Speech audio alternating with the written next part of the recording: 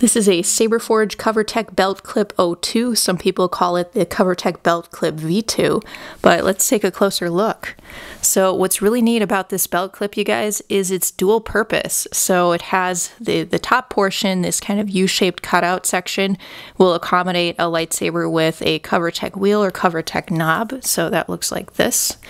And then the bottom portion will accommodate a D-ring, tri-ring, or O-ring, or anything else like that. And that'll just hook right on there. So the back of this Covertech belt clip, it has this very generous belt clip. So this is what attaches to your pants or your belt, and it's quite sturdy. All of this is made of plastic, and it's kind of this one piece, so there aren't different mechanisms to it.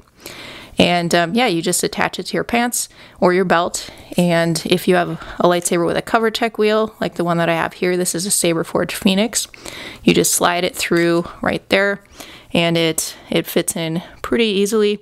And then you may get some kind of side-to-side movement that could happen with this belt clip, but it works pretty well. Now, if you have a lightsaber with a D-ring or any other ring, you would just simply slide it on the bottom like that. And with these types of lightsabers, you can get a little bit more motion actually when you're wearing it. So that's pretty standard.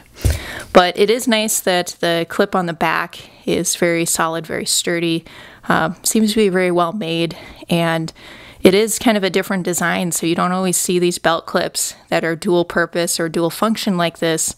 So this could be a great option for you if you are considering getting lightsabers with various mechanisms for wearing them, like if you have lightsabers with Covertech wheels and if you have lightsabers with any types of rings on them, this type of belt clip might be one that you're looking for.